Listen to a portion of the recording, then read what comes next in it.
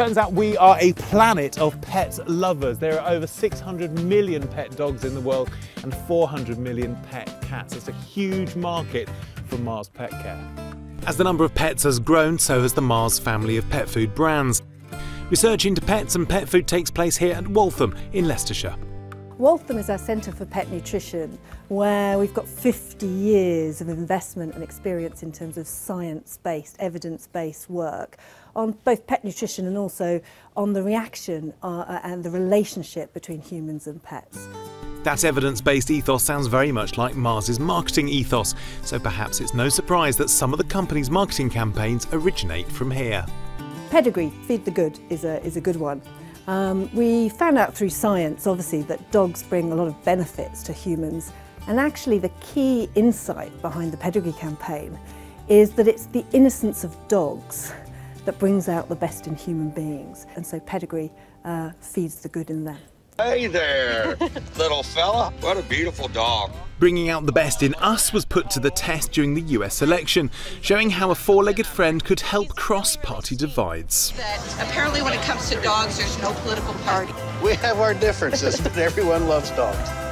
That promoted Pedigree, but with so many other brands, how does Mars make sure each one stands out? We have a portfolio of brands to meet different needs. There are very different partitions in the market, and so different price partitions, different benefits actually. But I would say in terms of how we distinguish our brands, it's what we look for is a human truth that marries with a brand truth. So we work on distinctivity and we really try to find that human insight or pet insight that links with the brand to bring it to life. So Pedigree, for example, is feed the good. Sheba is resistance is futile. Caesar is love them back as an idea, and so on and so forth. I've had 3 cats in my time, and once I've found a food they've liked, I stick with it. The cat's the consumer, but I'm the customer. It's that relationship between the owner and pet that lies at the heart of many a marketing message.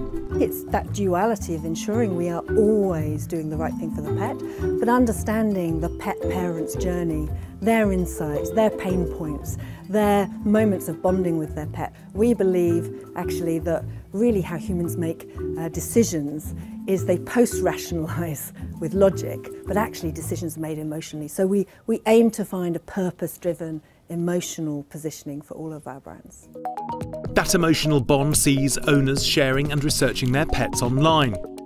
Online buying of pet care and foods now runs at 12%. That's 3 times the penetration of other consumer packaged goods categories. But that's not all. Pet is uniquely set up to benefit from what I call the digital sweet spot.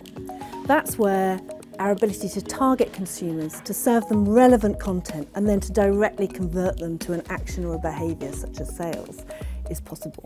And the reason that's so special for pet care is we all think of our pets as individuals. And so our ability to talk to you very directly about your individual pet and give you a relevant message, of course, is highly relevant to the pet care potential. And that's why we're seeing 65% of the growth coming from digital in terms of category growth, and why we're really over-investing in digital and have done consistently for the last 3 years. Even though digital takes a bigger share of the marketing spend in pet care compared to food and confectionery, digital pet care spend is expected to grow further still. But that's not to grow direct to consumer. Mars's focus remains on its retailers, whether it's bricks and mortar or online. The marketing has to work for both. I don't even differentiate digital from non-digital anymore. You know, we have a plan to reach our consumers, to serve them relevant messages and convert them to sales.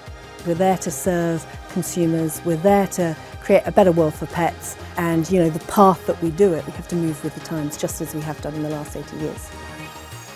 The marketing when it comes to pet care is very much digital focused. Why is that the case? In our pet care business, in our nutritional business, we're spending around about 40% of our media dollars in digital, so 60 remain in traditional mass reach methods. We'll imagine that to absolutely increase, but increase when it makes sense. So this goes back to the importance of evidence-based, the importance of getting creativity right with what works.